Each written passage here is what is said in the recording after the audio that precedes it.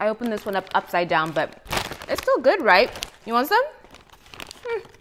If you work from home like I do, you probably get up between meetings to get a snack or get some more coffee from your kitchen. But how do you snack in a way that you still maintain a healthy balance while eating things that you enjoy? So in today's video, I'm sharing some snack options that I have in my pantry that I tend to reach for often that I can enjoy and can do so guilt-free. So if you're interested in discovering some new snack options you can have during your workday, keep on watching. And if you enjoy this sort of content, don't forget to give the video a thumbs up and subscribe. All right, let's jump into it. So first on my list is Wickedly Prime's plantain chips. The thing I love about these is that I can order them on Amazon. It comes in a 4-pack and you can put it on a subscription so that they come just as you open the last pack. Now, the thing for me with plantain chips is you can get the sweet or savory variety, and I tend to prefer the sweet variety. Now, the serving size for these is 40 chips for 140 calories. And when you look at the ingredient list, all that's in there is the plantain chips and the oil they use to fry them. So like with anything, you need to enjoy it in moderation. And one way that I tend to do that is pre-portion the snacks I'm going to have for the day. I don't always do this, but when I do it, it's easier for me to just pick up one Ziploc bag full of the snacks that I have, as opposed to sitting down and devouring the whole pack in one setting. I probably couldn't devour the whole pack, but I could probably do some major damage if I don't moderate and pre-portion my snacks. So that's probably one tip that I would give you if you are a big snacker like I am. So that's plantain chips. You can get them on Amazon.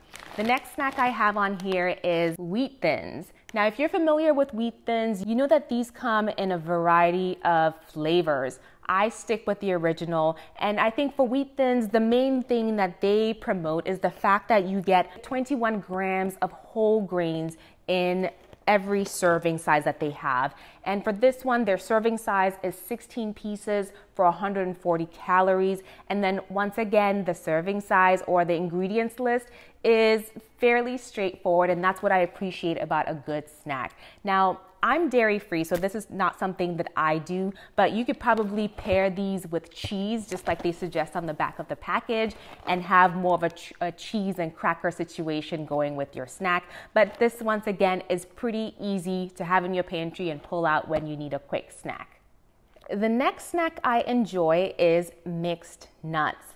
Now with nuts, you need to be careful on 2 counts. One, I am supposed to have a nut-free home because we do have a daughter that is allergic to tree nuts. However, I keep these separate, and then also we've trained them not to touch anything with nuts. So that's one thing to be mindful of. The other thing is that the fat content in nuts is high, but it's a healthy sort of nut. So you want to be careful about overindulging in this snack because it could come back to bite you. But I would say these are snacks that are filling whenever it's almost time for lunch and I'm feeling like I want to eat something. I will reach for the nuts because it will fill me up or help to tide me over until my next meal. So this is Costco's brand of nuts. As you can see, it comes in a large container. This is 2.5 pounds of nuts, and it lasts me a long time, especially since the serving size here is a 1/4 cup.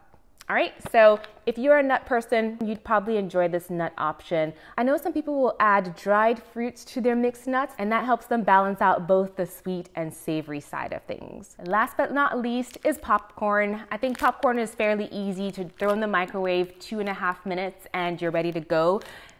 The thing with popcorn is I go for the lightly salted variety as opposed to like the extra thick movie butter version. Again, I'm dairy free, so having butter in my popcorn is gonna wreak havoc on my skin and stomach.